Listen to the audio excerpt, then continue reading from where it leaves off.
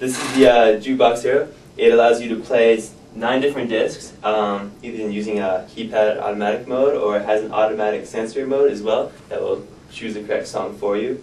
There's 3 different types of sensors on here. This is a microphone, a photoresistor, and an RTD for temperature sensing. Once it selects either loud or quiet, it has a bidirectional selection for these. So choose one of the other ones. So there's a total of 8 different possible moods that you could have in the environment. Based off of which of those moods, it'll play the pre-programmed and perfect song for that specific mood. When it starts that, it starts playing the default song. This is our volume control, and if you can hear it, it's Jukebox Hero by Foreigner. On startup, it asks for a CD. Once you select a CD, it'll ask for a track number. It will then select the right CD and display the album title on the LCD as well as the track number.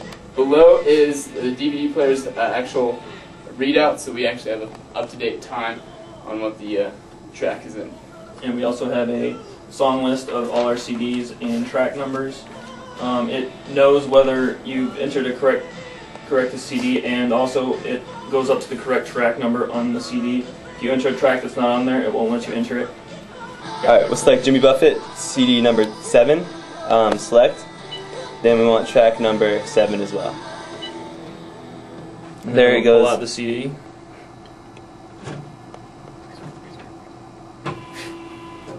Puts that back. Gate closes to keep it in there. Goes up to the next.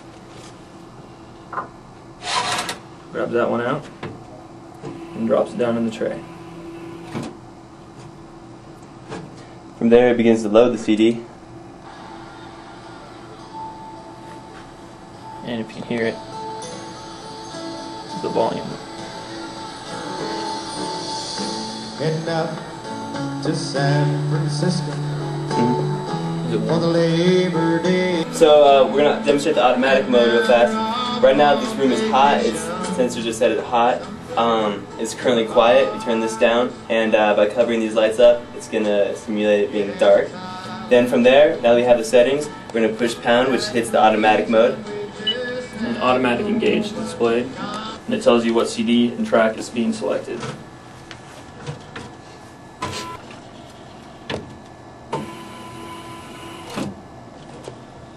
And if it is quiet, warm, and dark, what you can think about what track you would like to hear.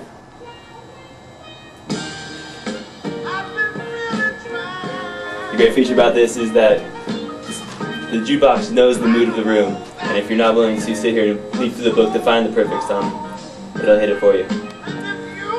Just to show it's not a fluke, we'll go to another automatic sense. Right now we're still high on the temperature, and it's still quiet, but we have light this time. So now if we hit automatic again, it'll be a different CD and a different track. And Cheeseburger Paradise. Perfect summer song for a quiet. Primarily the LCD and the user interface is driven off the keypad. Both of those integrate into an EDE 1144 and an EDE 702.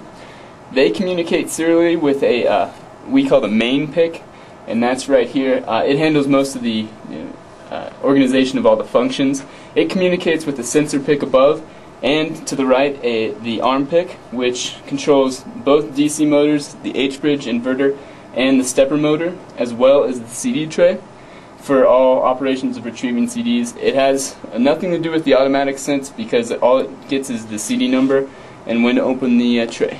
Up here is a diode array, which is used in conjunction with the stepper motor to make sure there's no flyback voltages.